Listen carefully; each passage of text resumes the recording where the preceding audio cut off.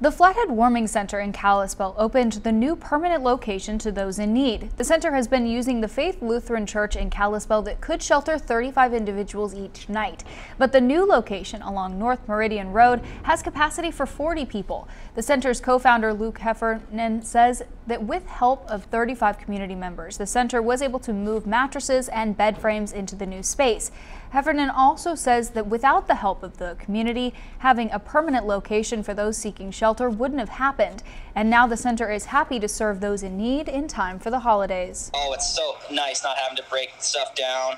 Also, just the stress of trying to figure out a place every year. That's been the hardest thing, is to find a location that we can be in. Now we've got one. We know beginning of next year, come October, when it starts getting cold, we'll have a place for people to go out of the cold, so people don't have to worry about the cold anymore. Everybody here has a warm, safe place to stay. The warming center is open from 7 p.m. until 7 a.m. every night throughout the winter.